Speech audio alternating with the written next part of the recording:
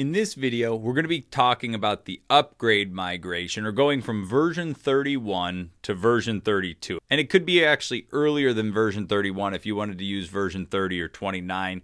There could be some minor changes that you'd need to make, but for the most part, the steps are going to be the same. So the first step is to shut down Bobcat if we have it open. So I'm just going to close that down right here. No, I don't need to save anything.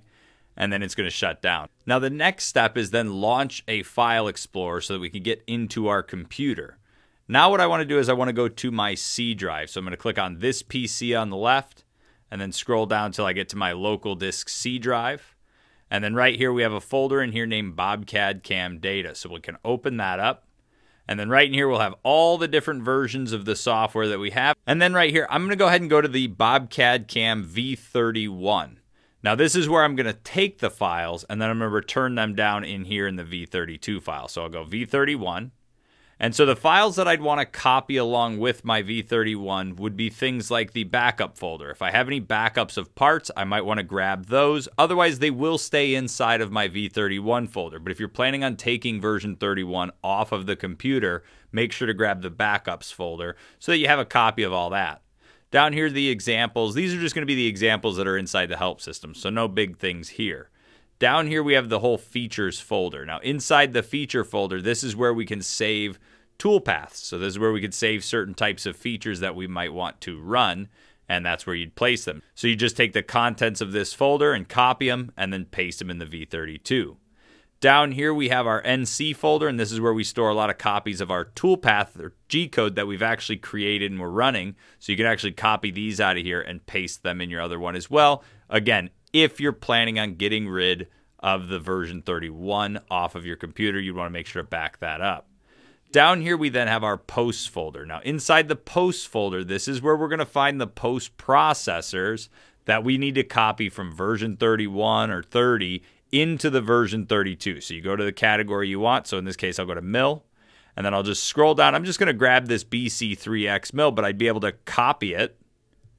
And then I'd go back with this and take it to the BobCAD-CAM data folder, version 32, go into the posts, and then go into the mill. And all I have to do is paste this right here. And I shouldn't have anything. I'm just going to replace the file. It's already in there.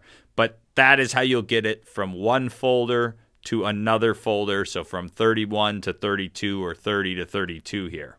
Now back into the version 31 folder, there's a little bit more that we can grab, which is inside the technology folder. Now when we open up the technology folder, we have a couple files in here that we can use to copy things back and forth. So first you have your tool cribs.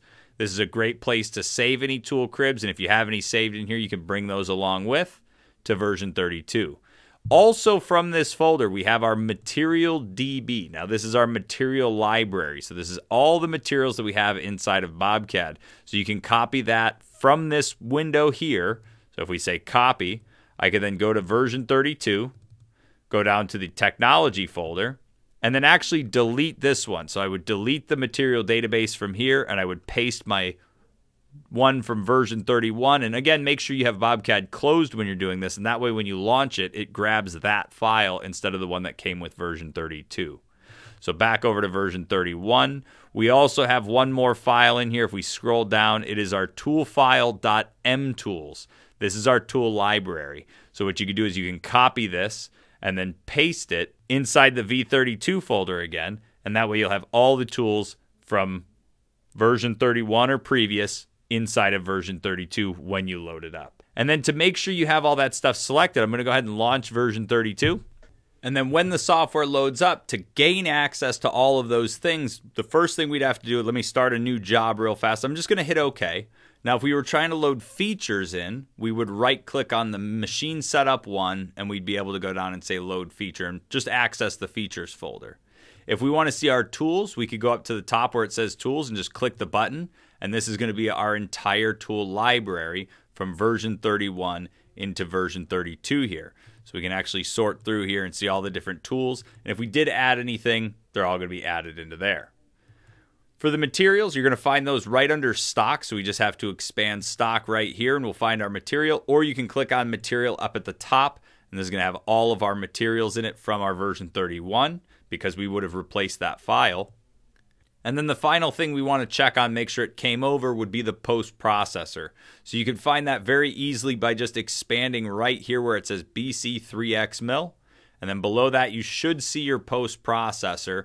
And then you'll actually set up the default post processor through the current settings, which we'll cover in a later video. But if you want to change your post on the fly, all you do is right click on this BCPST file, say edit, and then hit select. And then it should open up to the V32 posts and the mill folder. And then you pick whatever post you want to run. When we're done, we just hit OK. So those are the main things you're going to try and bring from the early version on. There may be more things that you can bring over. If you have any questions on whether things will translate from the previous version to the new version, just give a call to tech support and they'll be able to point you in the right direction. And that concludes the video on the upgrade migration from inside V32.